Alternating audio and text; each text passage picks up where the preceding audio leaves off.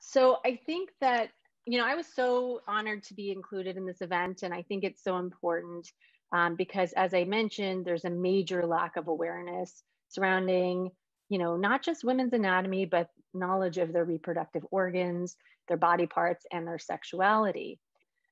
Here are some stats that will make you feel better. Okay.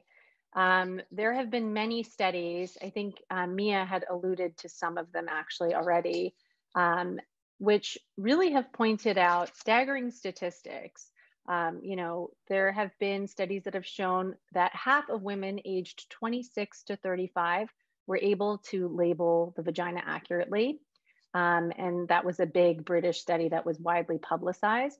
And what was interesting in that study, which was a survey study, women aged 66 to 75 were actually much more educated about their bodies.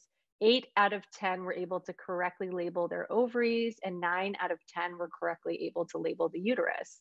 What does that mean, right? I think that's kind of insane because reproductive aged women really should have knowledge of what's going on with their body. I don't know why it takes an entire lifetime to get the education necessary to know about your own body parts.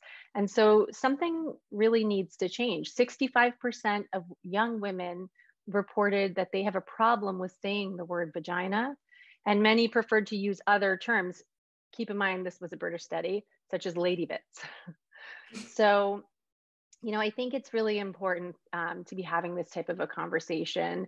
These studies aren't that old, and I think we can't take for granted that there is still a lot of shame and stigma associated with female anatomy. And these things are cultural, they're educational lapses. I'm South Asian, that's my ethnicity, and I grew up in a fairly strict household where no one ever said the word sex, and I have two sisters. And I feel like because they were so much older than me, I got a lot of my education from them. But I often wonder, what if they weren't around? And back then the internet wasn't a thing. I'm dating myself now, but I feel like this is really fundamental knowledge, and we need to remove any stigma. It's 2021. We need to get over it at this point.